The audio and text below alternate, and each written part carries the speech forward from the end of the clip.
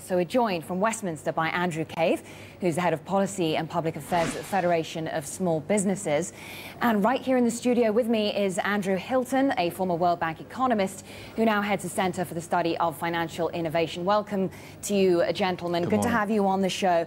Andrew Hilton, I'll start with you. An internal barrier between the retail side of the business and then the riskier investment banking operations. Is this a sort of structural change we need to see to prevent another crisis? Well, I don't know, because we don't know what the next crisis is going to be, but we're certainly not fighting the last war, in that this would not have solved the last crisis. It may well, however, solve the next crisis if the government has got its analysis right and if the Commission responding to that has got the recommendations right. Andrew Cave, what's your response to that? Is it largely an unknown now? We're not going to actually, we've already had the last crisis. We don't know what new challenges another crisis could throw up. Impossible to say whether this will be effective in preventing another crisis from taking place until they're actually implemented, for one thing. I don't think the reforms that have been proposed today would have stopped the previous crisis or necessarily stop another crisis. What they do plan to do is to mitigate any future crisis and ensure that it doesn't have such a damaging impact on the wider economy. What we're talking about today is seeing an implicit guarantee being retained for the retail arm of banks and a refocusing, really, of activities within those parts of the banks on lending to UK PLC. OK, so what are your thoughts on that then, Andrew Hilton, in the studio? What do we know at this point about then how this ring fencing is going to work in practice? Well, we know a lot about how the ring fencing of the retail operation is going to work. There are certain activities which are mandatory, and they shall be within the retail ring-fenced operation. There are certain activities which are prohibited, and they will definitely not be. And then there's a kind of blurry area where banks may or may not choose to operate certain activities out of the retail bank. For the retail ring-fenced operation, there's going to be separate capital requirements, separate very tough capital requirements, and the hope is, therefore, that the retail ring-fenced operation will in some sense be protected, and whatever else happens to the world at large, that will not go under. So then, Andrew Cave, what's your response to that blurry area that Andrew Hilton describes? How much flexibility will it give these institutions? I think we have to wait and see what that blurry area actually looks like. I think the crucial thing that's come out from today is finding that the ICB want all business transactions and business banking to fall within the retail part of that, which is important. The extent to which UK banks have actually financed UK business is quite shocking compared to other European countries. Something like 5% of total lending has gone to UK corporates. And when you've seen in the, just the last year, £79 billion being transferred from NatWest's retail division across to the investment banking in RBS, you see the need to have that firewall there to ensure that sufficient funds are available. But also we see over a period of time a change in behaviour in the way that those parts of the banks actually operate and start to take a longer term view in how they view relationships with businesses, small, medium and large. So, Andrew Hilton, what do you think about that? How is this going to affect the bank's relationship with small and medium-sized businesses? Well, with small and medium-sized businesses, it's very clear they are within the retail ring fence. It's the larger companies which are in the furry area, the fuzzy area. Will they go into the retail bank or will they be outside? But I do think it will make the retail operation, in some sense, a profit centre in a way that it hasn't been until now. So it may be that it will actually encourage precisely the kind of small business lending that my colleague would like to see, and which the UK banks have been derelict in not producing. Andrew Cave, you're nodding your head. Do you agree with that? I do agree with that, because the fact that the retail side of these banks will have that implicit government guarantee will actually make it much more attractive for banks to transfer money across to those divisions, and hopefully that will be possible through this ring fence, whilst in the past we've seen a steady flow of money in the other direction. Okay, so then let me get, I mean, what about the idea that it's going to be, Andrew Hilton, what about the idea that this is going to be incredibly complex in its implementation? I mean, you know, you're expressing the view that contrary to what we keep hearing, this is actually going to boost lending in some ways to smaller businesses. I mean, there are those that say that this is going to increase the cost of financing for the banks, and actually they're going to hold on to that money. Well, that's possible. The two are not incompatible. There may be more lending for SMEs, but it may cost more. That's a possibility. I think the general cost of implementing this over a very long period is derisory if we actually get the structure right. The cost of the crisis post-Lehman Brothers to the UK banking sector was, it is estimated, about £850 billion in total. This is trivial. So if we get it right now, if we get the structure of banking right now, we can say that we've got pretty good value for the independent commission. Andrew Cave, long-term implications potentially for the landscape of the big British banks. Are we getting the structure right?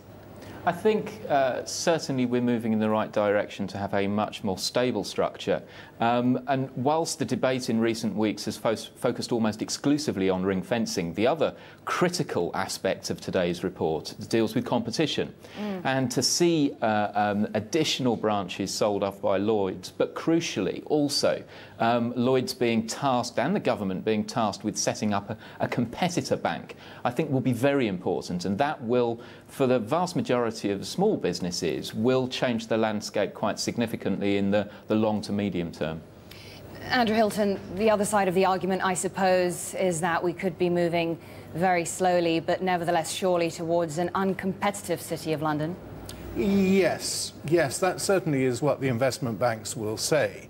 Now, whether that's true or not, I don't know. I mean, this battle, this is an opening shot. The battle is going to be fought out over the next couple of years. We have a long implementation period. The detailed proposals are, the complexity of the proposals is very considerable. There's a lot to fight for yet. And of course, what we've concentrated on so far is what's inside the ring fence.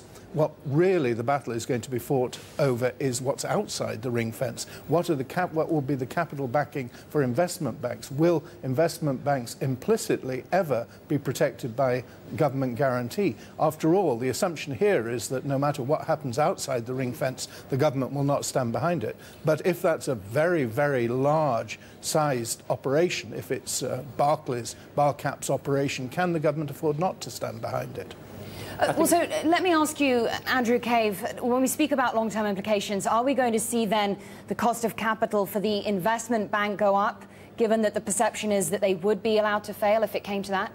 I think it's probably inevitable that the cost of capital will go up if that guarantee is removed. But I don't see there's certainly not an appetite amongst UK taxpayers or the government to carry on guaranteeing those risky activities. And quite frankly, we don't have the resources to be able to do that. So that probably will lead to an increase in the cost of capital, and it will possibly lead to banks being less competitive. But the crucial thing is that the banks need to be there to support wider growth in the economy.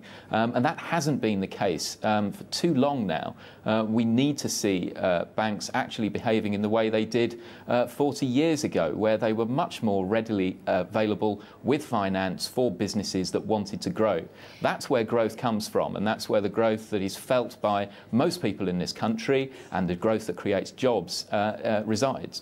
I suppose, Andrew Hilton, again, the other side of the coin is that these recommendations lessen the chance of the banks actually playing that role when it comes to driving growth. I'm thinking about, again, the point that you mentioned about restrictions on this sort of cross-funding between retail and investment arms of banks. And it doesn't help the situation, or it doesn't inspire one with much confidence when you have the likes of Ernst & Young, their Item Club forecast, saying that actually these recommendations could increase the cost of borrowing for big companies by 1.5% over several quarters.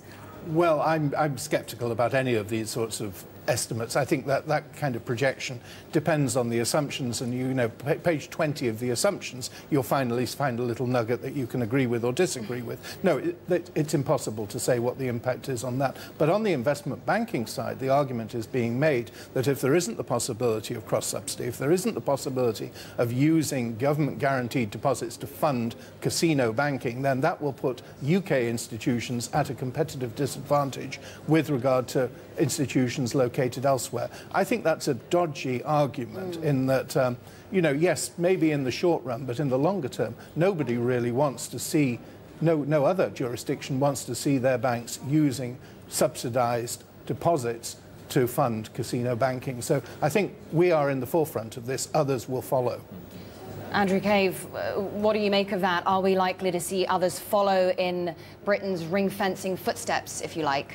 I think you'll see that. You'll also see others following in increasing capital requirements. We're already seeing it in places like Switzerland. Both internationally and the UK, there is a growing consensus that a form of ring fencing is required, but also capital requirements should be much higher. What we're concerned about now is ensuring that the timetable for the implementation of these reforms is adhered to, and that they happen sooner rather than later. The complexity of it shouldn't stop government from moving as fast as it possibly can to get implementation, so that we start to see the benefits of these reforms sooner rather than later.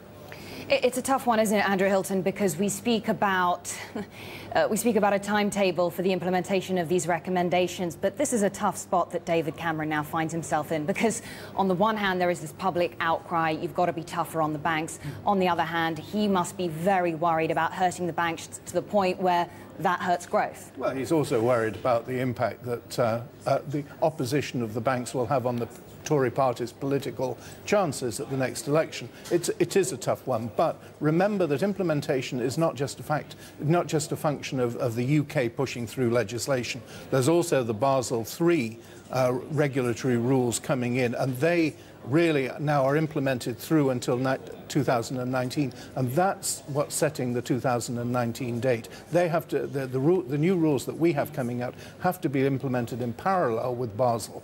We can't go ahead on this, so really we are determined by what's happening elsewhere in the regulatory framework. And I want to pick up on a point that you made just before we went to break about adhering to Basel III requirements in tandem with these new rules as well here in the UK. How difficult is it going to be to implement these reforms? How difficult is it going to be for the banks to get to work on this so that, if you like, they're in harmony with each other? Well, I think the banks are already moving towards implementation of Basel III. They know the timetable. Basel has to do with capital. They know that they have to increase their capital base. This really adds another layer of capital on top of what Basel was going to require anyway. But Basel sets out the implementation schedule. All of this capital raising has to be in place by the time that Basel III is fully operational, which will be 2019. Andrew Cave, I'm just wondering, how big is the risk of confusion when it comes to regulation? How dangerous is that for the banks? Should the government have just focused on getting them to adhere to the Basel III agreement? Well, I'm not a banking expert. However, we are told, and I believe, that we have some of the sharpest minds operating in the finance industry in the UK.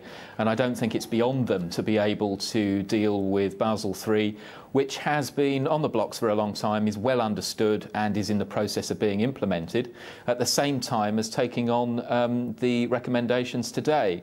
So I think it should be, the two complement each other, and it should be perfectly possible to achieve all of this by 2019, at the latest. How difficult is it going to be, Andrew Hilton, to understand this labyrinth of new regulation, if you like, that's going to be implemented by different countries around the world? You were just saying that other countries could follow in the footsteps of UK banks. This could potentially create a great deal of confusion, couldn't it? I think it probably will, and one should be very careful to remember that the Americans, for instance, haven't even implemented Basel II yet, let alone Basel III. So the Americans are lagging behind. They also have their own equivalent of what we're doing, the so-called Volcker rule, and the regulations for that are to be published this week, but that was supposed to be implemented in 2012. It certainly is running at least 3 or 4 years behind. So there are many initiatives, all running either in parallel or at cross purposes. Bankers at the moment are spending most of their time ticking boxes as far as regulation is concerned and not actually doing the things that our friends at the Small Business Federation would like them to do.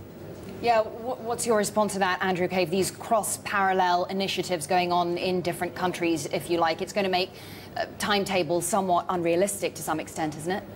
Well, I don't think that the timetable of 2019 is unrealistic, but as I said before, I'm not an expert. Yeah. I think what it is absolutely imperative is that we do not give any scope for bankers to drag their feet needlessly on this. And this is where we very much turn to the politicians and to government to ensure that the recommendations today, which they have agreed need to happen, happen within that timetable. We would like to see elements of this folded into the finance bill this autumn. If that's not possible, then we would certainly like to see that in the budget next year. Now, that's not implementation, obviously, but enacting what needs to happen. Implementation will, of course, take longer, but 2019 is a way off yet, so I would think that gives enough scope to be able to reach that target. Andrew Hilton, I want to raise one point with you, and again, it's an argument that we have heard repeatedly about the timing of these reforms happening when you've got the OECD, the ECB, the Fed, all revising down their growth forecasts. Prospects for the second half of the year here in the UK are not great. In fact, they're pretty grim.